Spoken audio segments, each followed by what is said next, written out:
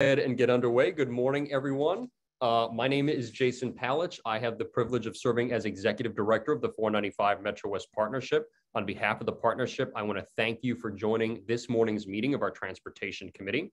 In just a moment, I'm going to turn things over to our committee co-chairs, but first I'm going to go over some housekeeping items briefly. I am about to paste the agenda for our meeting into the chat, or rather I will do as soon as I finish speaking.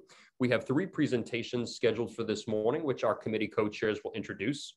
All attendees are muted during today's session. Following each of the 3 presentations, we'll invite you to ask questions of our presenters as you wish. You can do so either using the raise hand function, and we will call on you and allow you to ask your question aloud. Or if you prefer, you can type your question into the chat function of our Zoom meeting today. Our committee co-chairs will moderate the Q&A portion. If you type your questions into the chat, they'll select questions for the chat to read them aloud.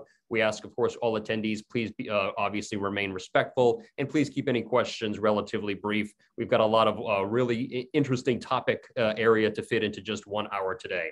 Of course, before the pandemic, this meeting would be taking place in person, and traditionally our Transportation Committee would open with our participants going around the room to introduce themselves. In keeping with that spirit, at this time, I invite all of our attendees to utilize the chat function to introduce yourself with your name, title, and organization so that folks can get a sense of who's with us this morning.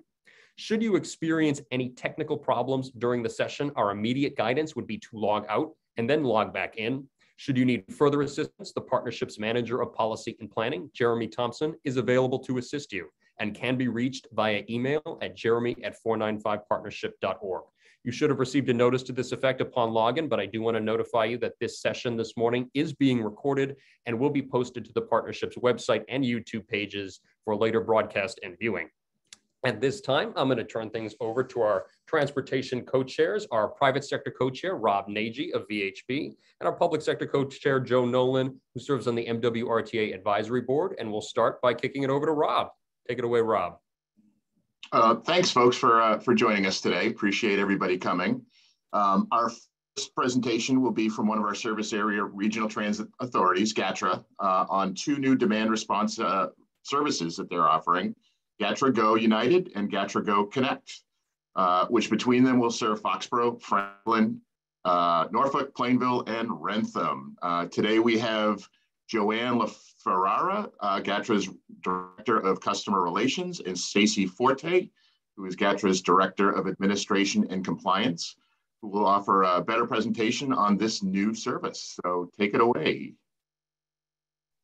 Good morning, and thank you for having us. I'm Joanne LaFerrara, Director of Customer Relations, and I'm here to talk about the 2 semi-new microtransit operations that we are providing in, you left out one town, which is Mansfield, which is our largest one.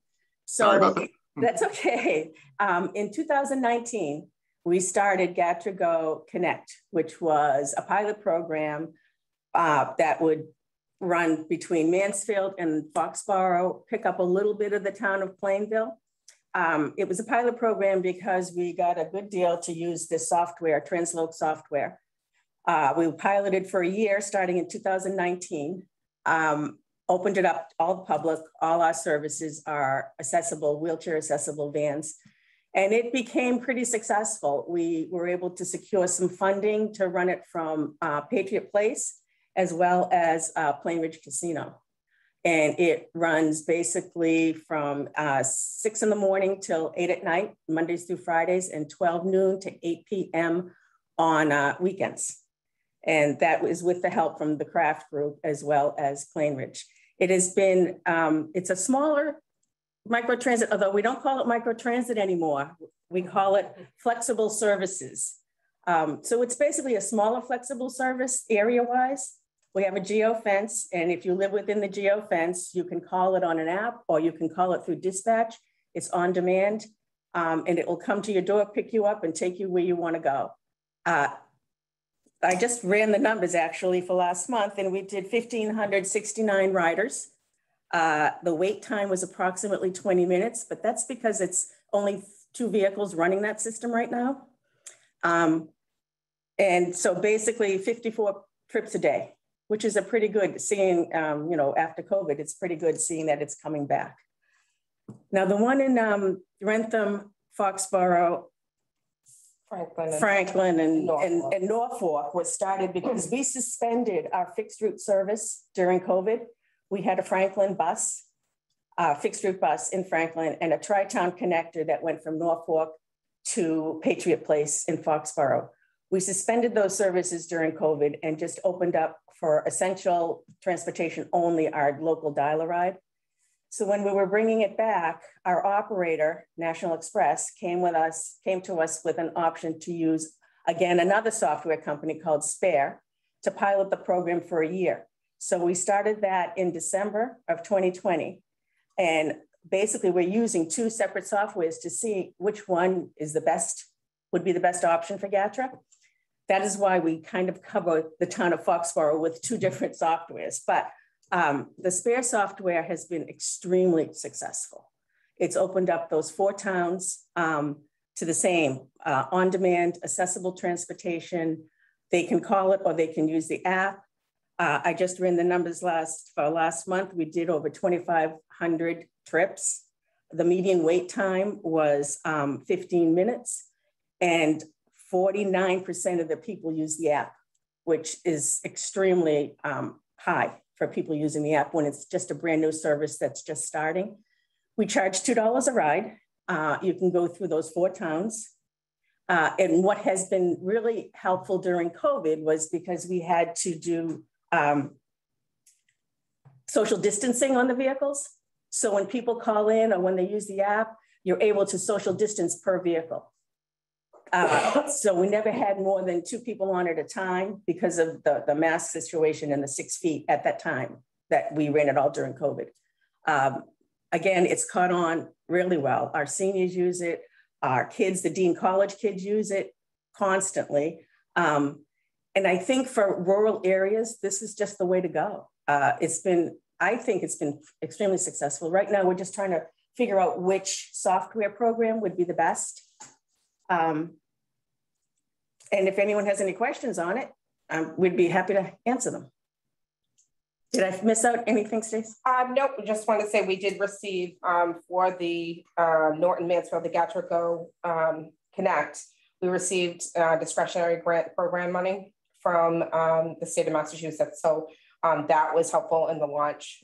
We received 3 rounds, I'm sorry, of that to get it off the ground. And that really was a huge help. And during COVID, that system was able to operate and still allow for transportation during that time because of the social distancing. So between those two, like Joanne said, with the money from the craft group, we were able to secure, as well as the discretionary grant funding and some workforce development grant funding from CMAQ, we were able to run those services. Great, thank you guys. If anybody has any questions, please put them into the chat box. We have one question from Chris Ryan at Harvard asking, do we have any handouts on the system? Is that something that Jason could circulate if they do have something? Yes, Absolutely. we do. There it is. There's a link in right there. Just as, and I'll put it to Joanne and Stacy. If you want to send us over some marketing materials for the system, we will send those as follow-up materials to all of our attendees in this morning's meeting. Absolutely. And we have the marketing materials, but we've also gone out to market the system. We've gone to a lot of the council on agings and we've sat down with people and showed them how to download the app on their phones and how to use it. And I think doing that in person has been extremely successful, especially once the COAs started to open, we would send out people to use it because they were nervous about using the app but other than that, like I said, 49% using the app is huge. That's excellent. Thank you. And certainly I know to reach out to a population that sometimes struggles with technology access probably goes a long way to expanding accessibility for the service. So thank you guys for that. You're welcome. Great. Any other questions from the audience? Panelists, you have an ability to ask a question live if you'd like to. If anybody has a question on the operations there. Hearing none, I think that is fantastic. Thank you guys for making this presentation. I see a lot of similarities between this and the Worcester Regional Transit Authority's service that they're doing. And I think the numbers are relatively comparable, you know, certainly out here. So great job. I do think that there's a niche market for this that may end up growing. So, absolutely. It's not for every town, but for the rural areas, it works. Agreed.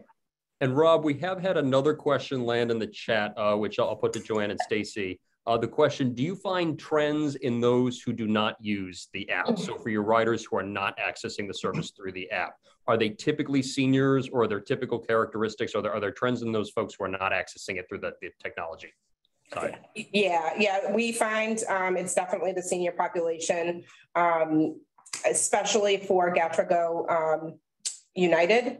They are very used to calling dispatch. We have an amazing dispatcher there, Chris, and they really like to call and talk to him. So I think that might be the push. Chris is too good. Excellent, thank you. Sounds like a nice service and good customer service as well. So thank you for that. Why don't we move on to the next presenter? I appreciate your time, guys.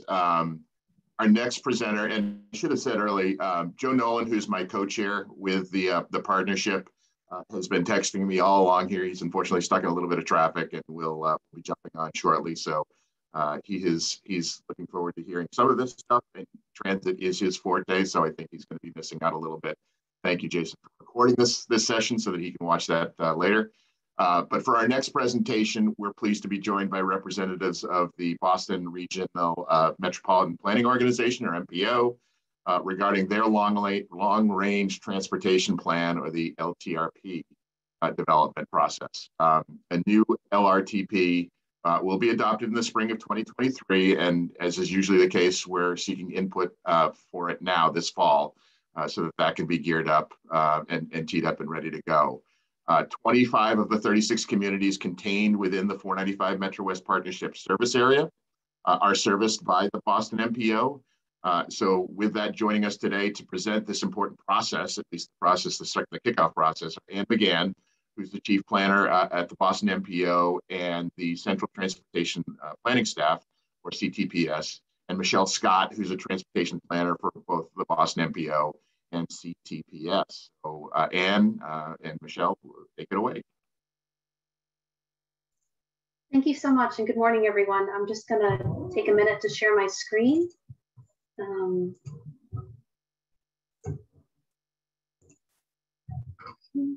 All right, here we go. And thank you for that introduction. My name is Michelle Scott. I'm a planner for the Boston MPO, and I'm here with my colleague, Ann McGann, to tell you a bit about our upcoming long-range transportation plan. I'll be presenting this morning, but both Ann and I will be available to answer questions. So when I give presentations, there are a couple things that I like to make sure people come away with at the end, and I like to present those up front.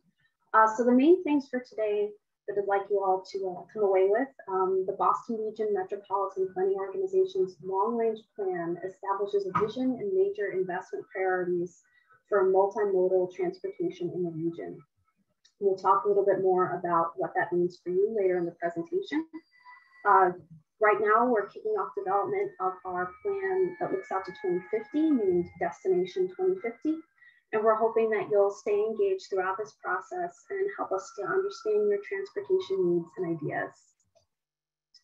So just to hit the high points of what we'll be talking about today, I'll do a little bit of a refresher on metropolitan planning organizations, talk a little bit about the functions of the long-range plan, mention the schedule for developing Destination 2050, talk about the work we're doing. Oh, I'm not in presentation mode. Thanks, Ann. Let me try that again. Sorry about that.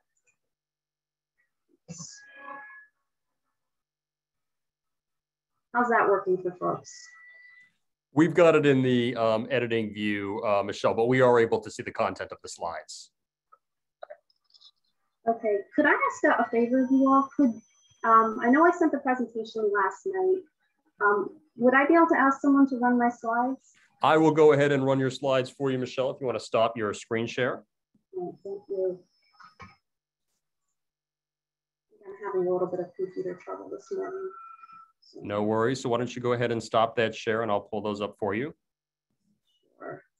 Just a second. Okay, hopefully that stopped. Okay. And are folks seeing some slides? Yep, all good. Excellent. So Michelle, take it away. And just Michelle, just tell me when you want me to advance to the next one.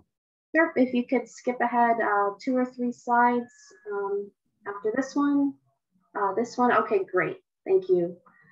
So first, as I mentioned, just a quick refresher on what an MPO is. We're federally required entities that exist in major urban areas, over 50,000 people. And the role we have is to engage stakeholders in those regions, elected officials, representatives of transportation agencies, residents, businesses, in a collaborative and transparent public process to make decisions on how to invest in transportation projects. So as an MPO, we have 3 major responsibilities. First is creating this long-range transportation plan, which sets the region's vision for transportation investment. We then make investments to meet those visions through our short-term capital improvement program, known as the Transportation Improvement Program. And we also do research and studies and analysis to also carry out that vision through the Unified Planning Work Program. Next slide, please.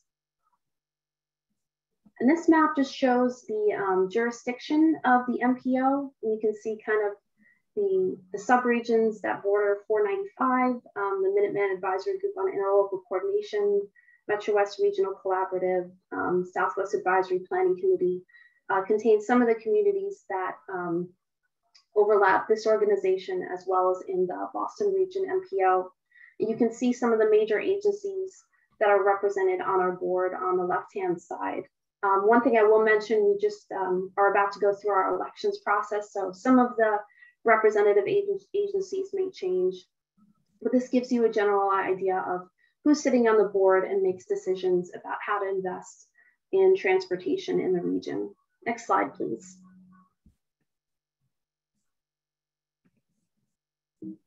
Hang on just a moment. Yeah.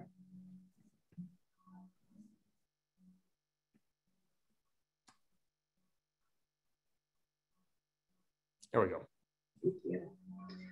So some features about the long-range plan. As I mentioned, it sets the vision and goals for investing in the region's transportation system. It also prioritizes major projects and investment programs to meet that vision.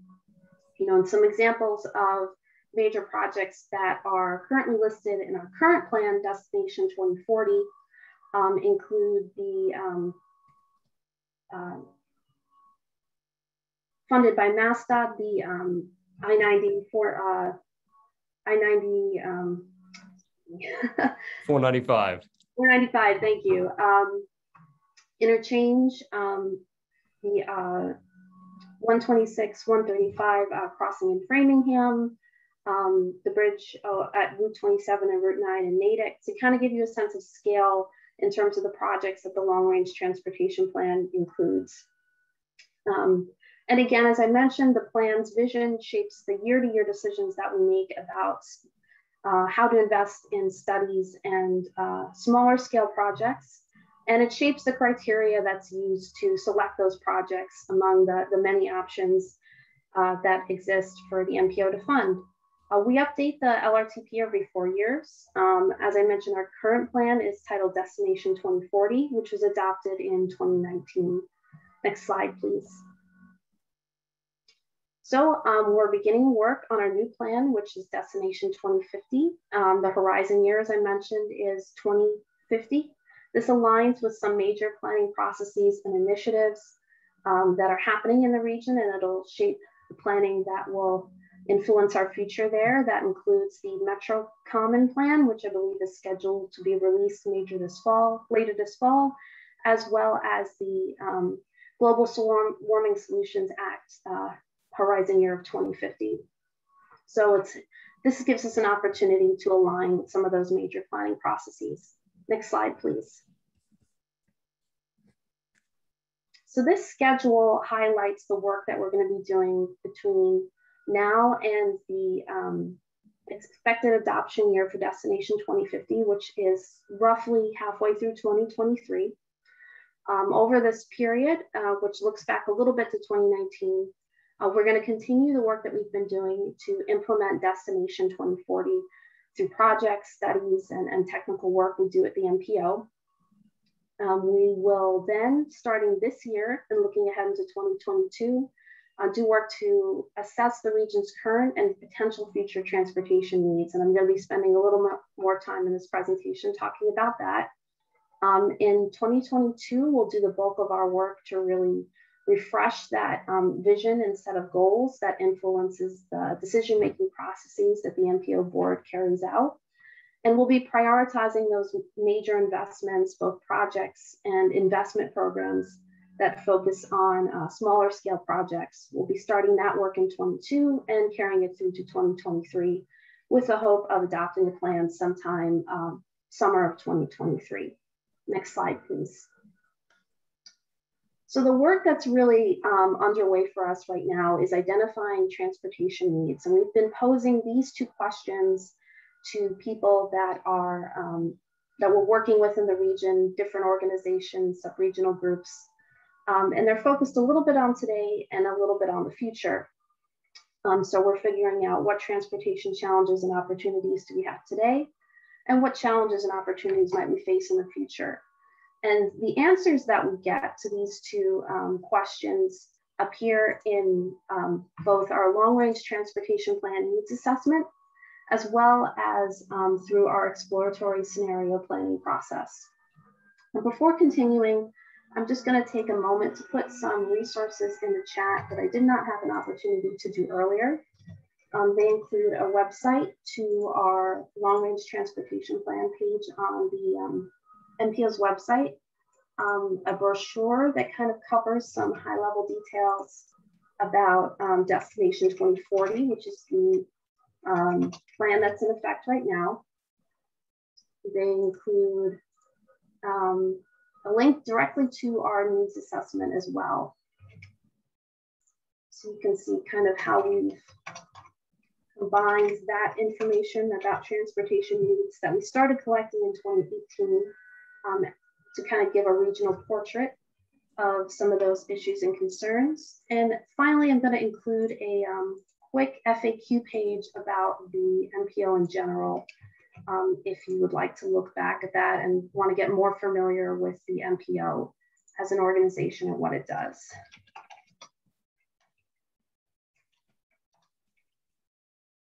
Okay. Now we will do a follow-up email to our attendees this morning that will also include these links that we're putting in the chat. So thank you, Michelle. Sure, great. Next slide, please. So I'm going to talk a little bit about exploratory scenario planning first. And this is kind of a newer initiative for the MPO's long-range transportation plan development. Basically what this does is it looks not at a single future, but a variety of alternate but still plausible futures that the region may find itself in when we reach 2050. And those alternate futures are based on factors like consumer preferences about housing, you know, the considerable force that will be climate change, the state of the economy and things like that. And so what we hope to do as an MPO is to identify ways to invest and develop policy that will help us thrive regardless of the future that we find ourselves in. Next slide, please.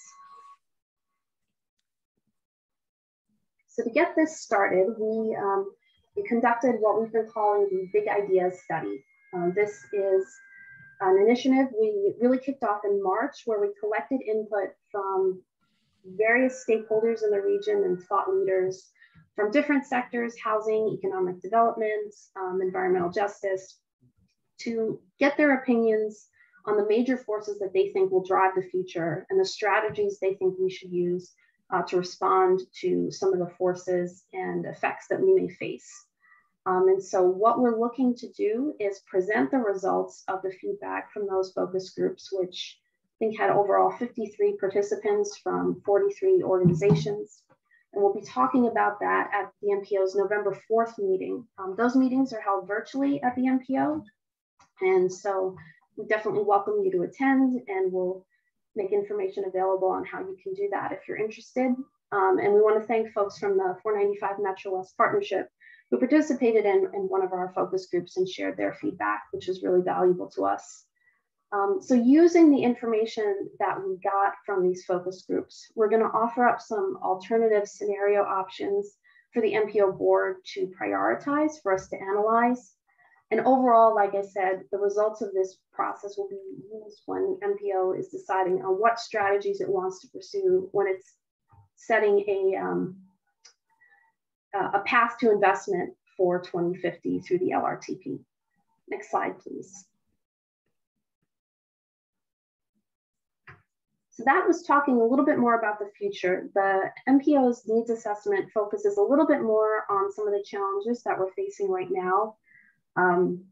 We basically do an inventory of issues in the goal areas that are listed on the slide there to kind of capture what's going on in the region and how we should best respond to it. These include things in the safety realm, bridge infrastructure, transit system condition and how that needs to be improved, capacity management and mobility, which includes things ranging from congestion to destination access to network connectivity, clean air and sustainable communities, which includes greenhouse gas emissions and environmental impacts of transportation, transportation equity, which is a major factor in all the work we do at the MPO in looking at the impacts transportation has had on disadvantaged populations throughout the region and how we can improve those services and the transportation that they can access to improve their quality of life. And of course, economic vitality, which includes freight movement and the health of the region's businesses. And so one thing I'd like to make available as well, as I mentioned, we're collecting feedback from stakeholders now about those things. And I've put together a jam board. I know we don't have a lot of time for discussion today, but this provides a place where if you want to drop thoughts or ideas about issues that you're facing in your communities and share those with us while we're in the meeting today, that would be great. And Michelle, your link is going to host and panelists. I'm going to have Jeremy go ahead and send that out to all of our attendees. Excellent. And if you could move to the next slide, I can explain some of the major questions that we're asking folks. So essentially, how have your community's transportation needs and priorities changed since the start of the pandemic? And what transportation challenges and opportunities do you see on the horizon, both in the very near term and in the longer term as we're looking out to 2050? And we, as I mentioned, invite you to share some of your ideas in the Jamboard or even during the Q&A if you'd like to do that. Next slide, please. So I want to touch on some of the more outlooking aspects of the long-range plan, just to give you a sense of what will be coming later in 22 and into 2023. So as I mentioned, ultimately the plan sets a direction, not only the vision, but a direction for how the MPO will invest in transportation in the region. And there are two major ways that we think about how to allocate the dollars that we receive from the federal government for those investments. So in one aspect, we think about transportation programs. These are basically set-asides within the funding that we receive for the long-range plan that we want to dedicate to projects that are not specifically listed in the plan, but are of a type that we know we want to invest in. And so this slide shows some examples of the programs that we have in our current plan, Destination 2040. They include things like complete streets investments, community connections, which is focused on supporting first last mile to transit, intersection improvements, transit modernization, which includes both improving resiliency and improving the customer facing and accessibility aspects of transportation infrastructure, bicycle network and pedestrian connections, building out major paths and systems for those modes in the region, and what we call major infrastructure, which talks a little bit about those larger scale projects I referenced at the beginning of the presentation. So what we'll be doing during the development of Destination 2050 is figuring out how we might want to modify what these programs look like, see if we want to add new elements to them or whole new programs for those set aside funding that the MPO will establish when they're putting together the plan. Next slide, please. So the other aspect of this is creating the universe of projects. So figuring out what large scale projects we want to make sure are identified in the LRTP as the MPO is making investments over the next 25 to 30 years. So to do that, we establish what we call the universe of projects.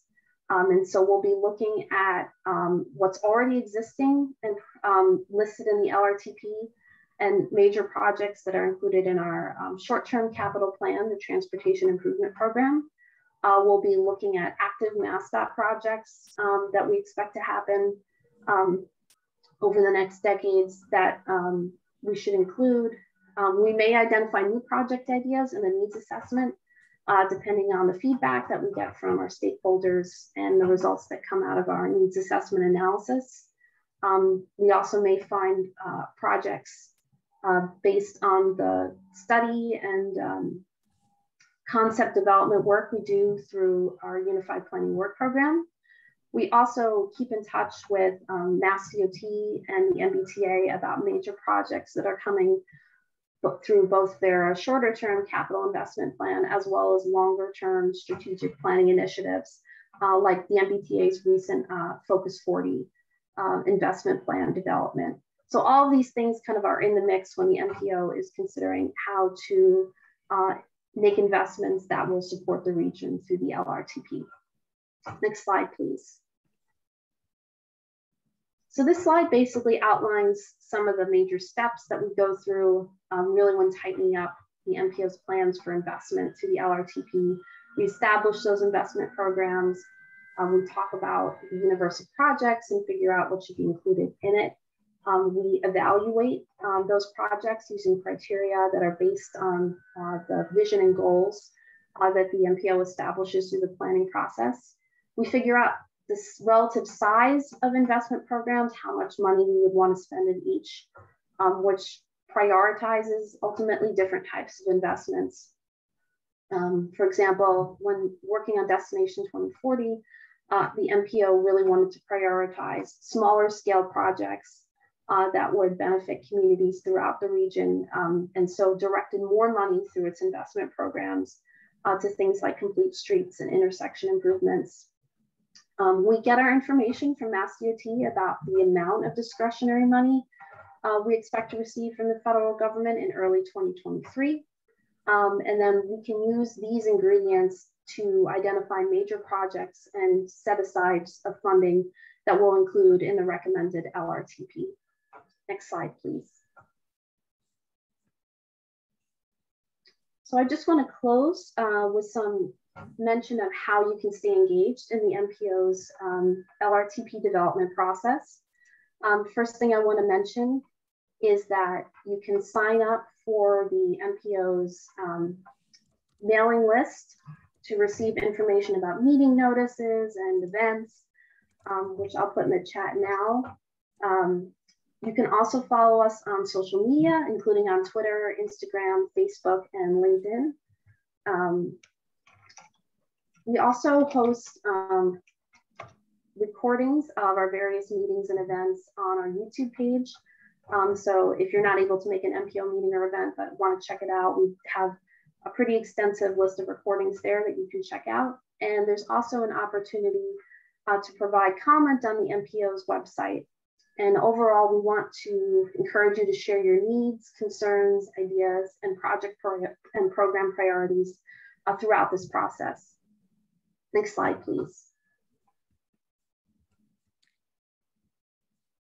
And so we just have our contact information here. Both Ann and I are co-managing the development of the long-range transportation plan. So if you have questions at any time or want to share thoughts and ideas directly with us, this information is available here and can be made available in follow-up emails and newsletters for the group as well. So I'm happy at this point to take any questions, and thank you for your time and attention. Excellent. Thank you, Michelle, for the presentation. And I'm going to have, we do have some links that went into the hosts and panelists, which we're going to have put into the general discussion group. If folks do have questions for Michelle on the process, you are welcome to throw them into the chat or the Q&A. You could also raise your hand if you'd like to ask it verbally, and we'll give folks a minute if they have any questions. But we will, as I mentioned earlier, we're going to be doing a follow-up email to all attendees this morning with some links. And obviously, as we talked about, one of the links was that Michelle created a Jamboard specific to our audience this morning for folks to offer ideas for our region for consideration and plan development. So that link will certainly be going into the chat as well. Excuse me, into the follow-up email as well. But if you have questions now, you're welcome to go ahead and ask them. Well, while we wait for a question or two to come on in, I do have a question for Michelle and Ann. How does the legislation that's happening at the federal level impact the long-range transportation plan from a funding perspective? Are you guys anticipating that funding to sort of come in at a certain pace, or is that going to be dictated to you from MassDOT and what they see from their side? That's a great question. And before I answer it, I do want to plug a recent presentation we had to the MPO's transit working group from a representative from the National Resources Defense Council, who's monitoring the various bills moving through Congress, and had some really interesting insights to share about that general process. So I'll put that in a chat in a minute. We are trying to monitor the levels of investment that may come to the MPO. I think the specific amounts that we're likely to get will be given to us by MassDOT, but we are trying to encourage member communities in the MPO to be aware of and communicate some of their priorities to us, so that when we get that information, we are able to respond to it. And that includes being aware of projects that may be ready to move through later stages of the design process, to take advantage of some of that funding. That'll probably have a more immediate impact on us than some of the longer term funding outlooks of the long range transportation plan. Although we will be kind of seeing how trends in the funding that we might receive will affect some of our projections of what we may receive out through 2050. And I want to leave space for Ann, and I know we have our MPO Vice Chair, Eric Garassa, with us this morning also, if either of you would like to share any feedback about that. No, I think you covered it, Michelle. Eric, did you want to chime in? Eric is actually I can promote Eric to panelist if he would like to offer thoughts. Although he's not actually coming up on my list at the moment, so I do apologize for that.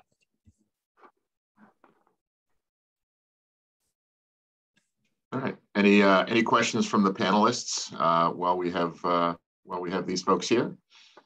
I know this process is always a fun one for Ann and Michelle and their staffs as they sort of pull it all together and try to sift through all the different requests and ideas and concepts. So I certainly appreciate everything that you guys do on your side to sort of prioritize. May not necessarily at the end of the day be what everybody else's priority is, but or what individuals' priorities are. But I think you guys do a great job sort of creating this. Question, I guess, maybe for Ann and Michelle, but maybe not.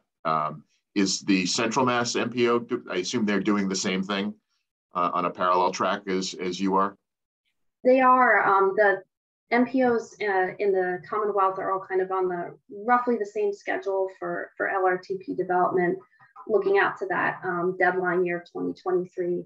And so you may be hearing from them in the coming months about what they're planning to do for their process. But we do kind of all leadership from the different MPOs does meet on a regular basis to kind of swap ideas and figure out how we're going to, address common problems as we're moving through this plan development process.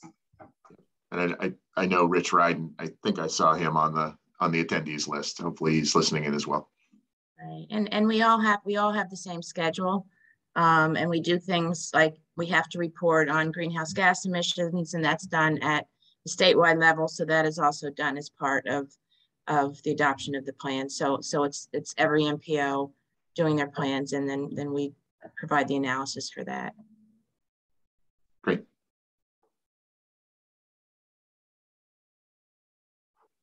Well, hearing no other questions, Jason, Jeremy, you guys have anything you want to add, or are we good to move on? I think Jeremy's got one. I know he does. Yeah, well, actually, just a quick question, piggybacking off on Rob. You know, I know that some of these cost estimates, especially in the 2035-40 range and the destination 40 plan, just thinking about those cost estimates, I know that, you know, the MPO at the tip level has had sort of issues with identifying cost overruns and making sure that the MassDOT website is updated. How do you account for, you know, changes in those cost projections, especially for those long-term projects, and how are they sort of announced as you move from subsequent LRTP? Well, we are required to update it every 4 years. So, you know, we use the most available information at the time, the plan adoption. We do apply a 4% per year increase for those out in the later years, but, you know, sometimes that just doesn't cover it. So, you know, again, in 4 years, that's why it's updated every 4 years, so that we can go back, look at the most recent information, and then apply that. We've also, you know, there's also, and I don't know, Michelle, if you want to talk a little bit about the, you know, the TIP process as we're addressing that. There's actually an open house today. I don't know if we can put that information up on how the TIP is dealing with the cost overruns. But for the plan, we use the most available information at that time, apply the 4% per year, and then for those projects in the later years, we actually go back and relook at those costs. Thanks, Ann. I am putting that open house link in the chat. Yeah, the MPO has recently been going through some processes to figure out how to better manage increasing costs on various transportation projects, how to monitor them and make policy decisions about how to respond when costs go up a lot. So I've just put that link in the chat. That open house about a set of recommended policies is happening at noon today. If you're interested in checking that out, I believe that will probably also be recorded if you can't make that specific time. And we will be discussing it at upcoming MPO meetings. But that's a process where we're trying to figure out how to manage those costs over time. And Ann did mention that inflation rate that we follow when we're revisiting project costs from plan to plan and from tip to tip. That's something that's set by the federal government, although we do have leeway as an MPO to use a different inflation rate as we feel that's appropriate. So that's kind of one of the discussion items that's been in play as we're working through some of these cost policy issues. And one thing else to mention is that when we revisit the long range plan in particular, we really encourage communities that are proponents of a particular transportation project to come in and talk to board members about how their project is changing over time. If it's going up in cost, what are the things that are driving those cost increases? And maybe if they're representing something that will ultimately make for a better project, making sure that MPO members are aware of that. Hopefully that answered your question, Jeremy. I'm happy to provide more detail if you like. Definitely did, thank you. And one final note before we transition over to our final presenters and topic this morning, and I want to thank Ann and Michelle. For those of you who are subscribers to the 495 MetroWest Partnership's email newsletter are about twice per month information and resource updates. The information on the MPO session this afternoon that will include the element of cost overruns, that actually, the details for that meeting were included in your October 1st 495 MetroWest Partnership newsletter. So that's just a shameless plug for those of you who might not be getting our emails to visit 495partnership.org and sign up. And so with that, I want to thank Ann and Michelle. And I think at this point, I'll turn it over to our co-chair, Joe Nolan, to introduce our third and final session of today's meeting. Thank you, Jason, and thank you to Michelle and Ann on that excellent presentation on the MPO. Our final presentation this morning is on a piece of legislation that the partnership may opt to evaluate for formal endorsement. The partnership is a participant in the Regional Transportation Authority Advocacy Coalition, or RTAAC, In the current legislative session, the RTAAC is advocating for the passage of their RTA Advancement bill, legislation that aims to ensure adequate funding for the RTAs, dedicate a portion of TNC fees to the RTAs, and enhance support for the RTA capital projects, among other provisions. The partnership has long been a vocal supporter of our regional's 5 regional transit authorities, and I've been fortunate enough personally to chair one of those, the MetroWest Regional Transportation Authority, for the last decade or so. So I'm also a big advocate. So this topic is significant and important to us. Here this morning to talk about the bill are Alexis Walls, who is the Assistant Campaign Director for Massachusetts Public Health Association, and Enrique Pippin. I'm sorry if I messed up your name, Enrique. I hope I did well. And Transportation for Massachusetts Community Engagement Coordinator, who lead the RTAAC. So Alexis and Enrique, the floor is yours. Great. Thank you. Thank you. Enrique, I'll go ahead and share screen. Awesome.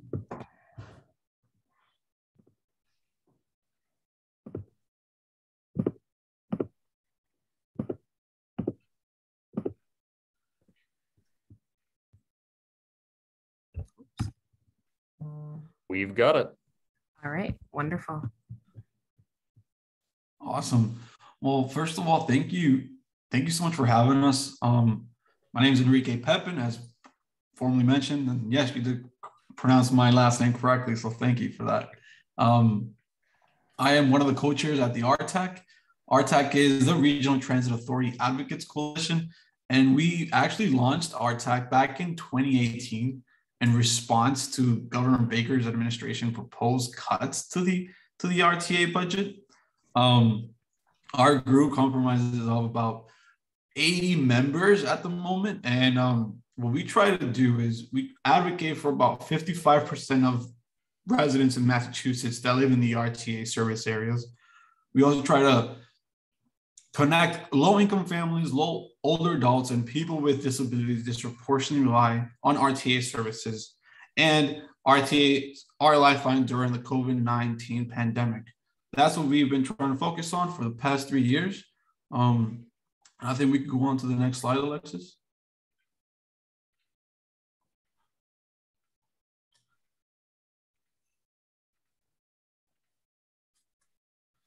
Sweet, thank you. So now I'll look into what the RTA's budget looked like. So if you see, RTAs heavily depend on funding from state funding. About 39% of it is the average for all RTAs. If you look at the graph here on the right, see that PVTA, for example, depends on 51.9% from state funding. The BRTA depends on 39.4%, and the MWRTA depends on 32.8%. This is really an issue for us over at RTAAC because state funding is what we are asking for.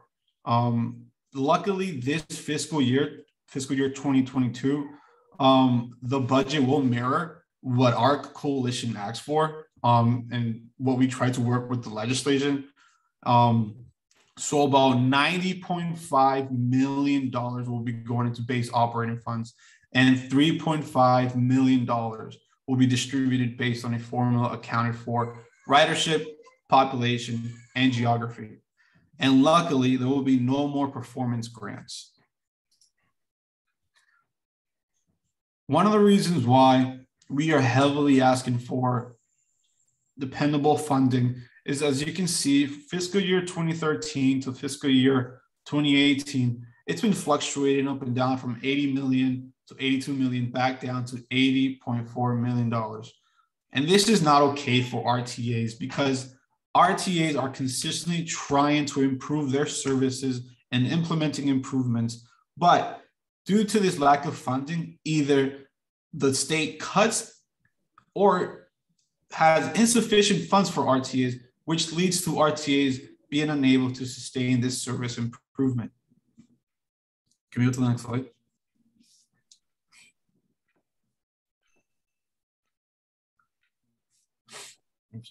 And due to this inadequate state funding to the RTAs, what we see is a lot of RTAs not being able to provide late night services. Some of them are not even able to provide services on Sundays or weekends at all. The geographic boundaries of the 15 RTAs limit rider mobility. many rural communities are unserved or marginally served, and most of the RTA buses run on diesel fuel, which contributes to air pollution.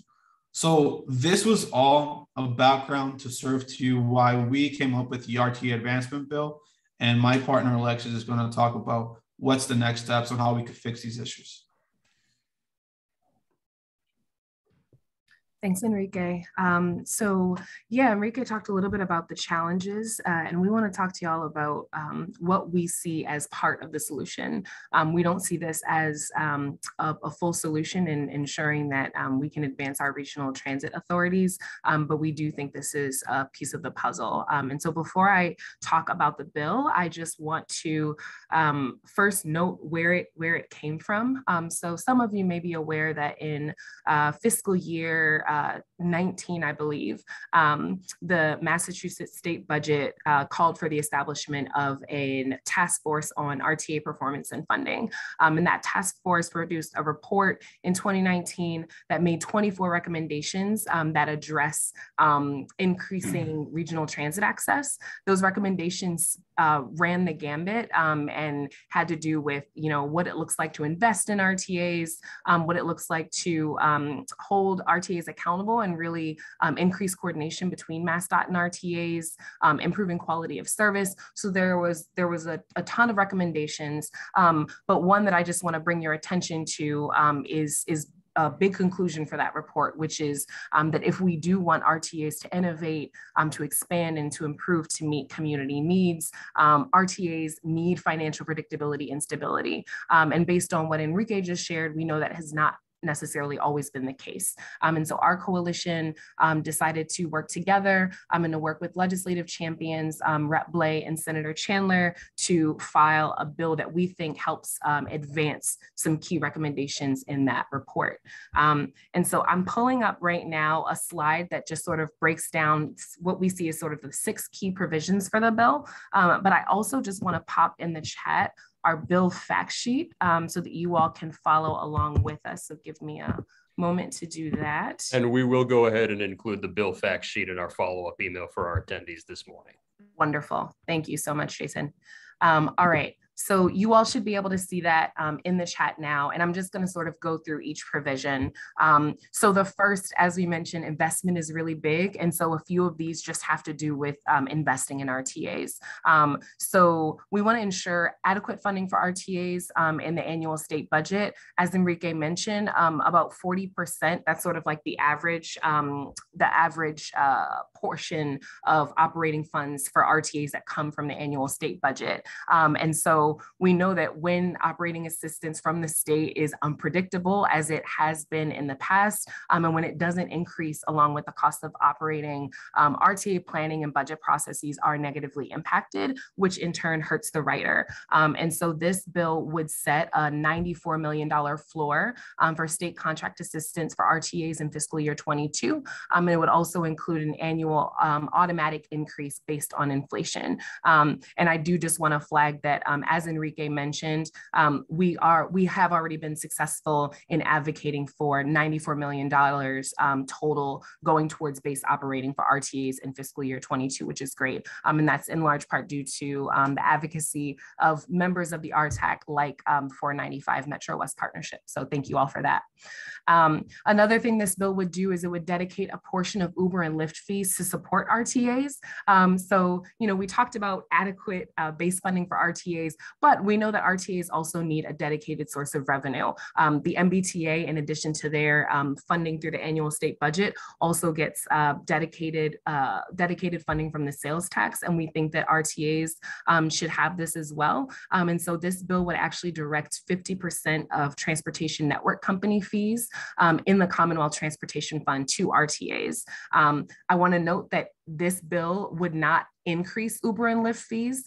There are other bills that have been filed this session that would do so if passed, but this bill would just ensure that the money that is already going into the Commonwealth Transportation Fund from TNC fees, that 50% of that would go towards the RTAs and 50% of that would go towards the MBTA, so that we're really supporting transit and not just roads and bridges. Another thing this bill would do is it would revitalize the RTA Council. So currently each RTA is managed and operated through its own organizational processes, which we do not want to change, but we would like to see greater collaboration between RTAs, MassDOT, and riders of the RTAs. And so currently the RTA Council is comprised of representatives from the RTAs, MassDOT, and the MBTA, and they share best practices, which is really helpful. But what this bill would do is it would provide a seat for riders on the council, for a rider on the council, and it would also support service improvement planning by requiring an annual report from the council to MassDOT on funding, technical assistance, and service needs of RTAs. This bill would also enhance capital support for RTA projects.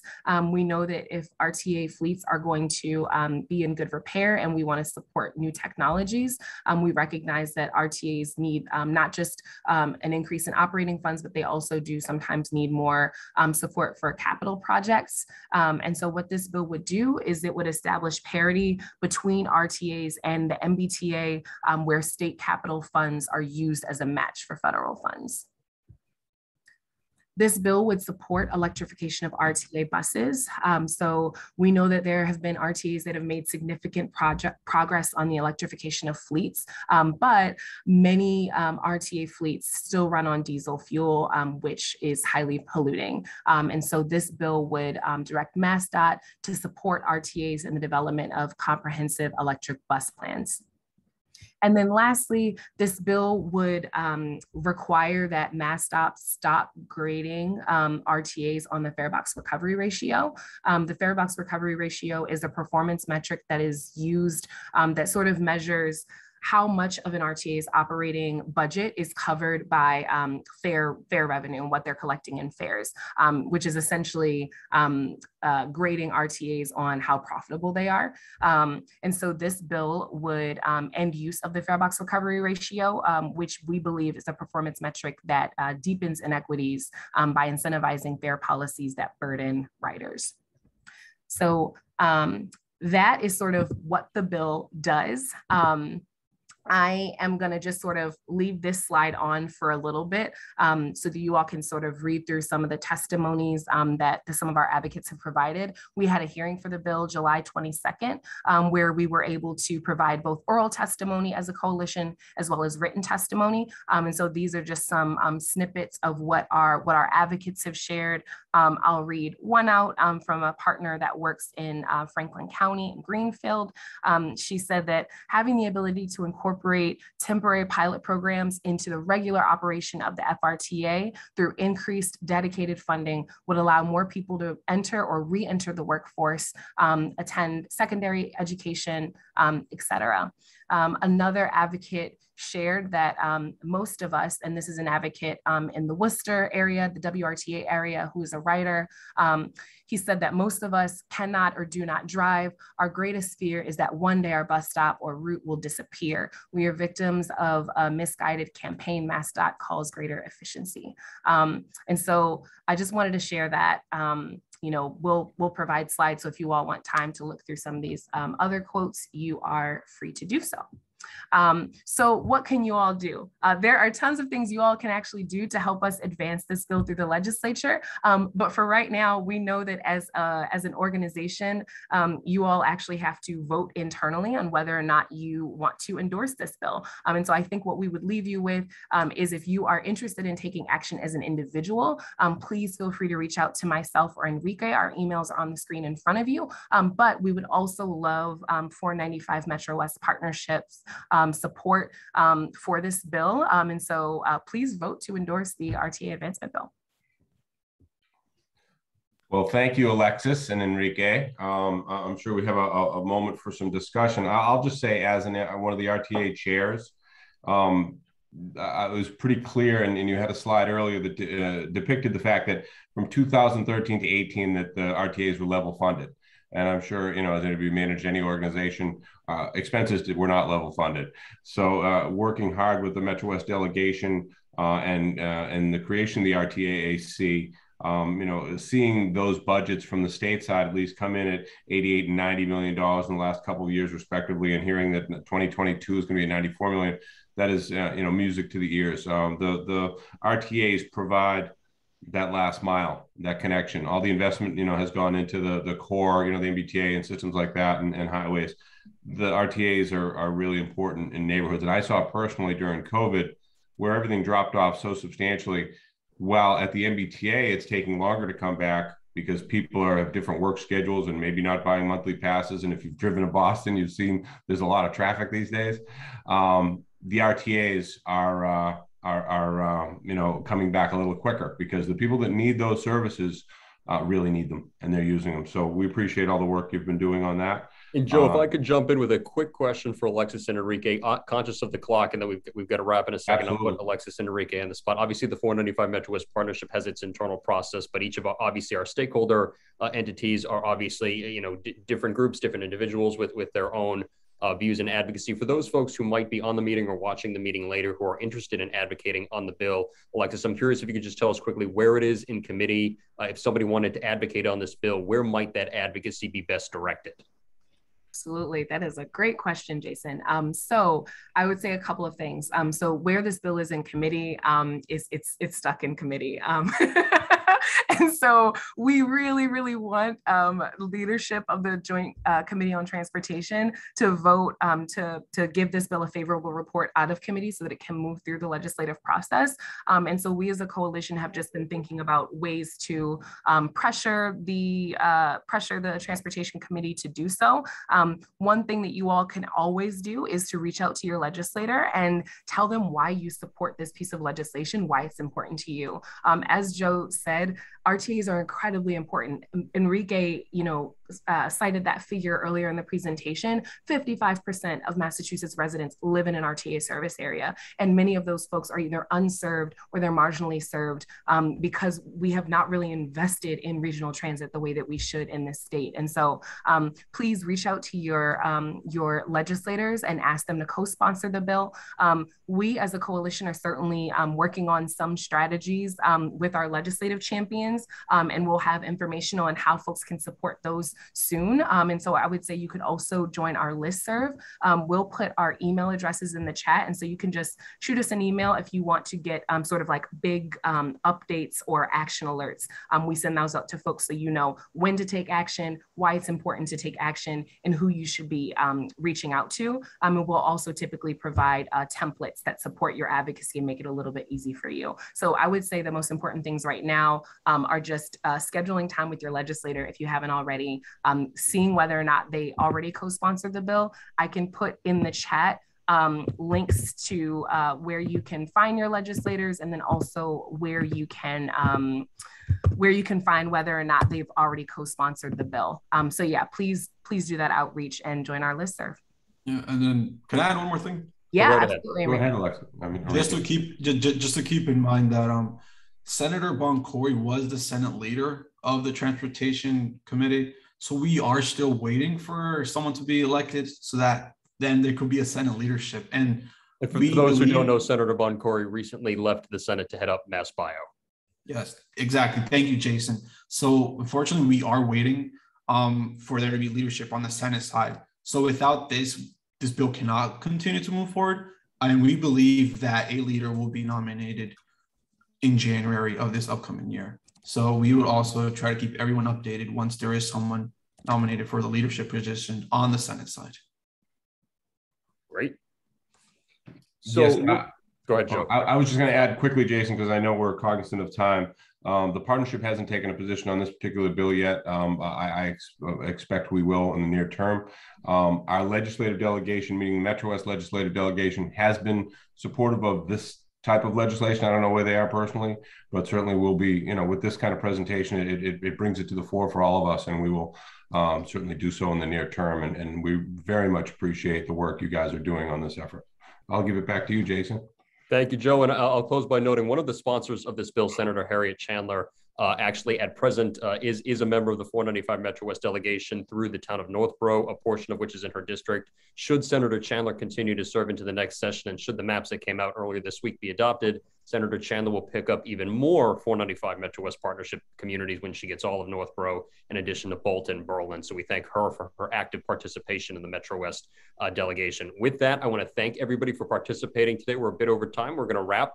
We will tease our next topic for the Transportation Committee a little bit later in the fall. I'm sure most of you have followed the news that the Commonwealth has settled on an all at grade option for the I-90 Alston multimodal. We will be joined by Mass DOT for a presentation focused specifically on I-90 Alston multimodal, which is of course of substantial significance to folks who commute and do business to points west of the city. So we're looking forward to that. Watch for details. Go to 495partnership.org and join our email list if you're not already there. So with that, on behalf of the 495 MetroWest Partnership, I want to thank Rob, Joe, our staff, and all of our presenters this morning, and we will see you all soon. Take care.